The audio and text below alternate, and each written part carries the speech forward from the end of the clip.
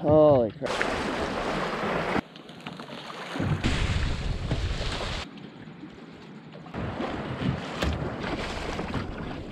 That's another sail house. Right.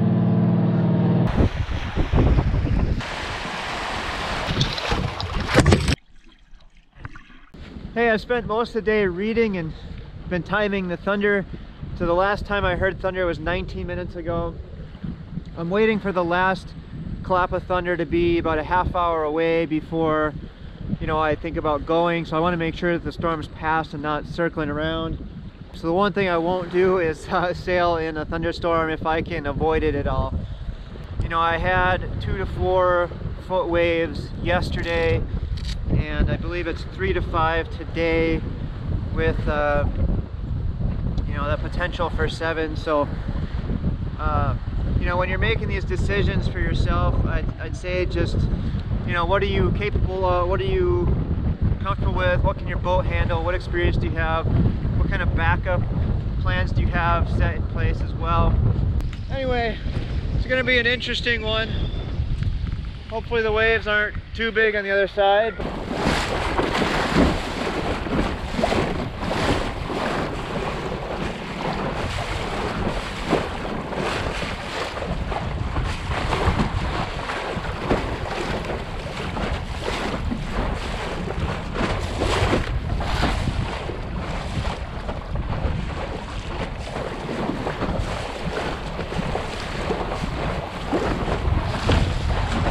We were talking shop about Isle Royale and the winds, and you know, he said at the point that I'm coming up to, it's really unpredictable that all these winds come together. It's just kind of a swirl of gusty wind over there.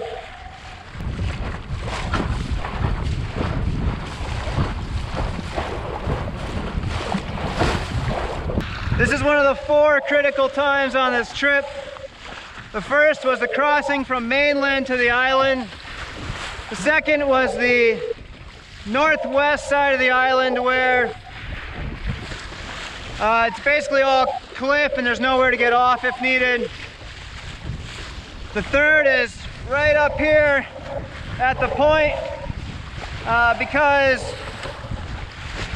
you know, especially on a day like today where I've kind of been on the lee and there's big waves and I'm talking over my head already. The fourth critical one is going from the island back to mainland. Yeah, so these waves, they kind of block out the horizon now. Look at that wave.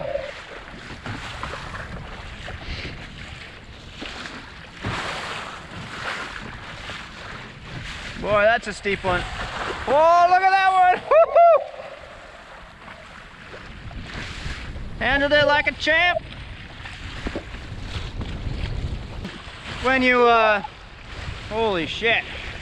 Holy shit.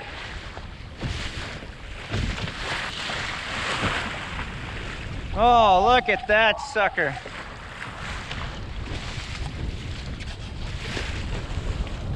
These waves are literally probably, oh, 10 feet? I don't know, I mean, I feel like I'm climbing up them forever. Some of them you get in the trough and I lose wind from the sail. The wind is, or the wave is blocking some of it. Gotta keep ducking down, looking for shoals.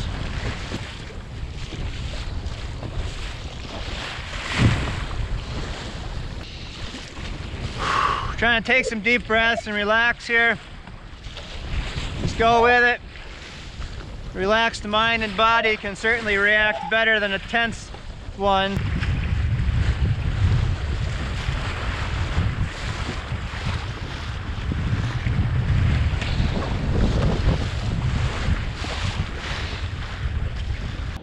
I got in here out of those waves and turns out that I think I cut in a little too soon. So if I go that way, it's gonna take a long time. There's not much wind back here. But we know where there's wind, out on the lake.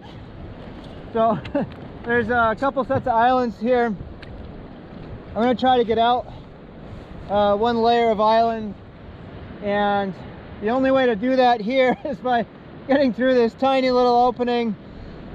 It's not very deep.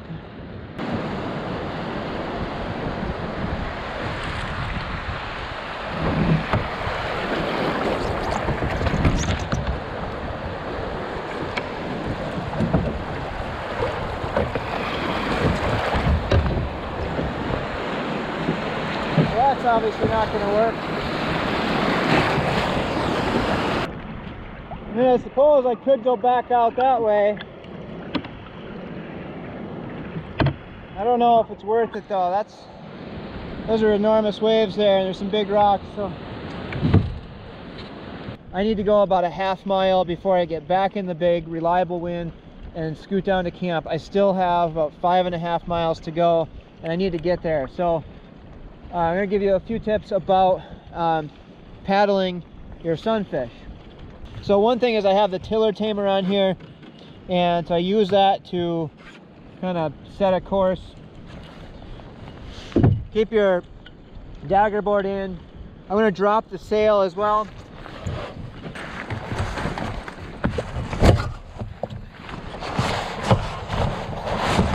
I'll just kind of gather it up. Generally I'll tie it, but right now I'm just going to leave it. So I got these, get the halyards out of the way. Grab your paddles. Ideally a kayak paddle. The canoe paddle does work, and that's what I generally use. I'm so frustrated right now. It's been just windy all day, and I realize I should be thankful for that, but then it's like, where the heck did it go? I'm out here in just big waves, you know. I guess I took a wrong turn, and then, you know, I'm just stuck here bobbing around. There's no organized wind whatsoever. I have 2.5 miles to go to get to a campsite. I mean, I guess I could go backwards, but that doesn't make a whole lot of sense either. It's just frustrating. Like, would I have been there if I just stayed in the big water? You know, should I have not made that call? I don't know. It's just, I'm not getting anywhere doing this. I mean, I got around safely, and I'm thankful for that. It's just, I just wanted to be at camp. I could have been there 2 hours ago if I stayed out in the big stuff, and I think it would have been fine. But I don't know. So I figured out why I was frustrated, and then I try to divide them between what's in my control and what's not in my control. It's not in my control. I really can't do anything about it. There's no wind, you know. So what's in my control was like eating, drinking, deciding to turn around and go the shortest route, figuring out a better, you know, more comfortable way to paddle, talking myself through, just sending a spot message a little later, and then just feeling a lot better. Thank you, Jumar. Obviously this won't work in all conditions, but where it's calm here, it seems a little easier than, at least easier on the butt than sitting down.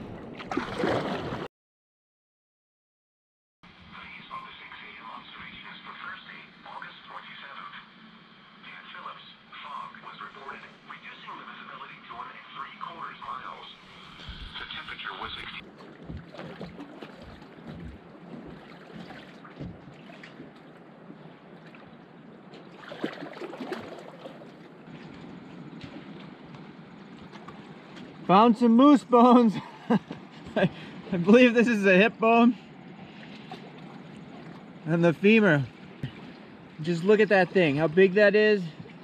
I've read before at the International Wolf Center that wolves can bite through one of these things in 3 bites. It's insane. A sailboat just passed under motor, so it's not a great sign. But anyway, let's talk about my decision not to wear my dry suit today. If it comes from the northwest, the wind, then it's going to be blocked by the island the whole time. It's not supposed to be southwest till this afternoon, and I'm planning to stop and go for a hike. Maybe there's a cave, there's some Native American copper mines I'm hoping to check out. And so I'm planning to be out of the boat soon anyway. That doesn't really enter the equation much because, you know, safety first, not hiking or whatever. So yeah, it's warmer today, and I put out my splash jacket, so that's readily accessible on top of one of the bags. And so if something happens, I can just throw that on if I'm getting cold. The whole day I'll be next to the island, and so I should be fine to have a bailout if needed. You know, I'm not going around like the point yesterday.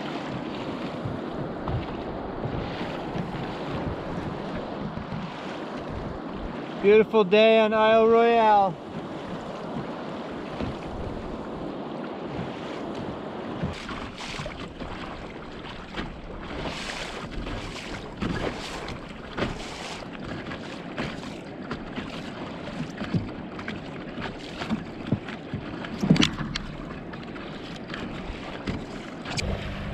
There's a float plane that just took off from the island.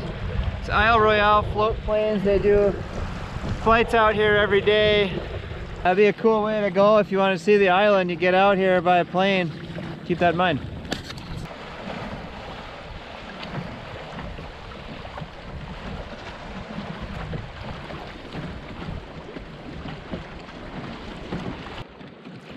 Nice calm day. It doesn't get me there fast, but at least it's relaxing.